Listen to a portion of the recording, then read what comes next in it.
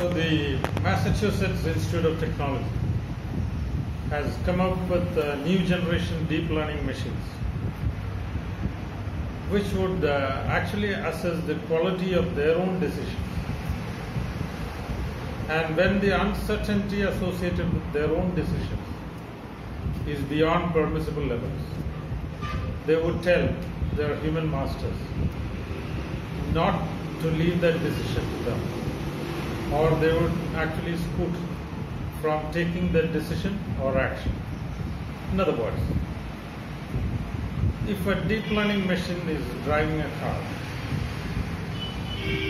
and the terrain is too tough or the road is too narrow, beyond the precision and acuity of that deep learning machine, it would tell its human master that this terrain or this road is beyond my acuity and precision, and it would scoot from driving that car. In other words, deep learning systems of tomorrow would actually leave a decision for which their probability of success is minimal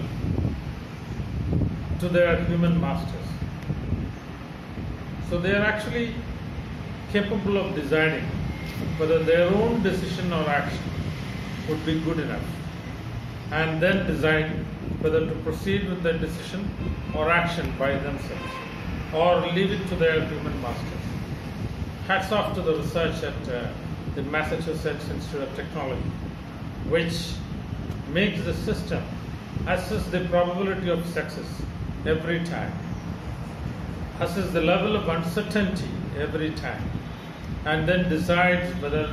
to take the decision or action by themselves or leave it to their human masters. Thank you very much.